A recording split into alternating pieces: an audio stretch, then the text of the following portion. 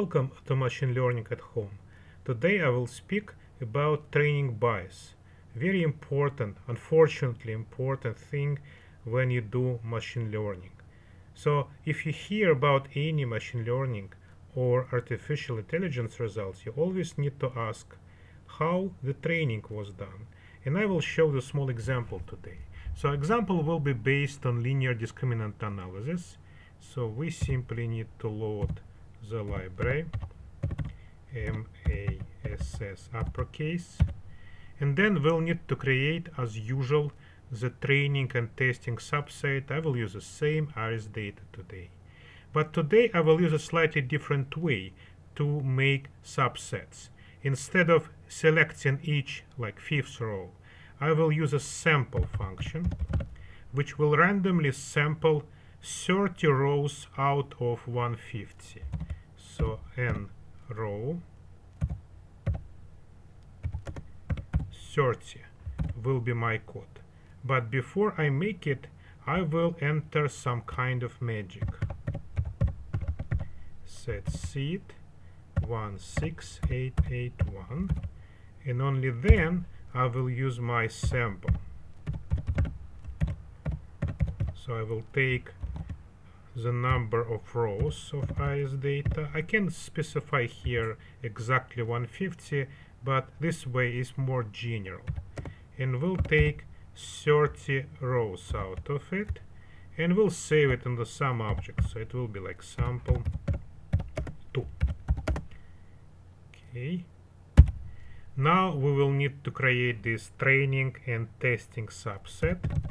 So ARIS train 2 will be ARIS sample 2. So we'll simply use this sample 2, which consists on numbers of rows, 30 random numbers of rows, to select into ARIS training subset. And then very similarly with negation, that case minus, because we are working with numbers, not with logical vectors, and create testing subset with like similar name ARIS test 2. Okay, and we now make a prediction with one step. ARIS PRED 2. Everything will be 2 today. So predict from the LDA, which uses species against all other 4 variables, and data ARIS train 2. And for new data we need ARIS test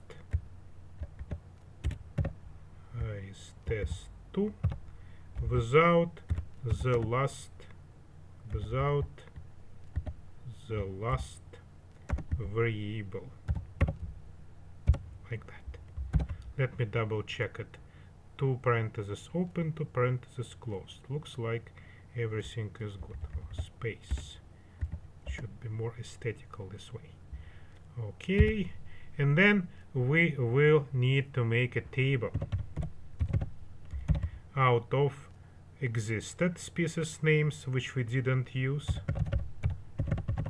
ARIS test variable number 5, and predicted species name which we just found with the help of LDA.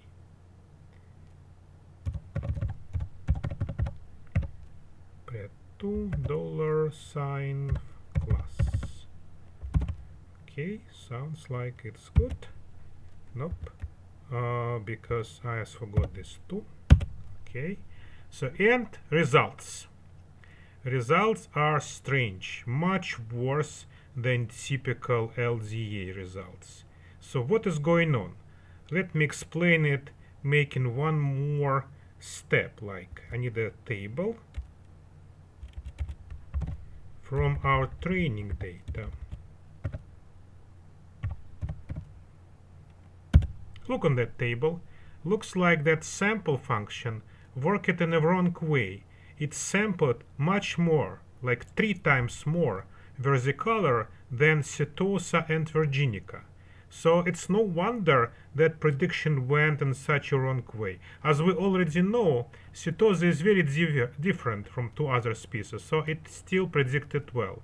But of course, the prediction messed with versicolor and Virginica, because we simply didn't feed it very well with equal number of samples. So system learned of much more versicolor and didn't learn much about Virginica. So differences between versicolor and Virginica were not very well understood by our LDA model.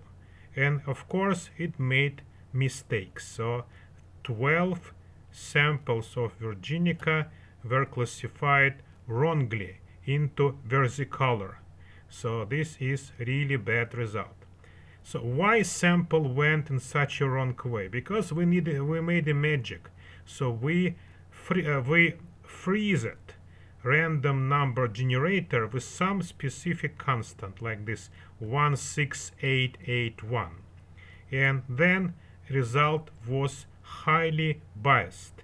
But it is not a cheating. That thing might happen if we don't even specify set seed. So it only will be different each time. So you must be extremely careful when you apply any random sampling to your data set in order to create a training subset. So reason this is that IRIS data is stratified. So I mean, if you look on IRIS data again, you will see that at first it has rows with Setosa, then rows with versicolor, and then rows with Virginica. So this is stratified approach. But we applied some random sampling to it, and with some specific random number generator set, we achieved very bad sampling result when 18 versicolor rows were selected against 6 Virginica and 6 Setosa. That in turn made our prediction very badly done. So if you want to machine to learn something, you should teach it well. It will learn exactly what you want to teach. If you teach your machine learning on prevalence with some unusual example and will ignore some typical things, it will not learn situation well. So remember that simple rule. You must always look on your initial data and try to equalize the teaching process. Make your model learning things more or less equally. Then you might have better results of your machine learning. So this is a lesson for machine learning training bias. Thank you very much.